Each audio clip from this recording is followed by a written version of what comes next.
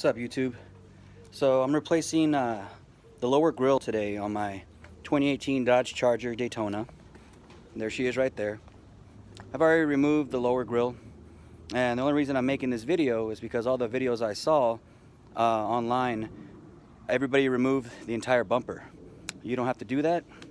All you have to do, with a quick little dirty trick, just get underneath and remove the shield that normally separates the stuff. You remove it and slowly slide it back.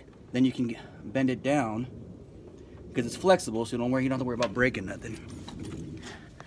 And then while it's flexing, if you need to, you can reach up and grab these. The little clips are built into the retainer there. This is the new lower grille. As you can see, it just has the tabs there. There's 6 on the bottom, 6 on the top, and the top ones are just these.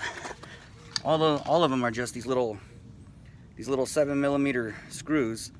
And the tools I used when I was reaching underneath, I used the drill with an extension, with my extension and my 7mm bit, so I could reach underneath. I used the holes to look underneath and bam, reach in there, drill it out, they pop right out. And because the drill was too big, just use a wrench with the 7mm bit for the top ones. And as you can see, the new grill just slides right in. Make sure that your clips are aligned.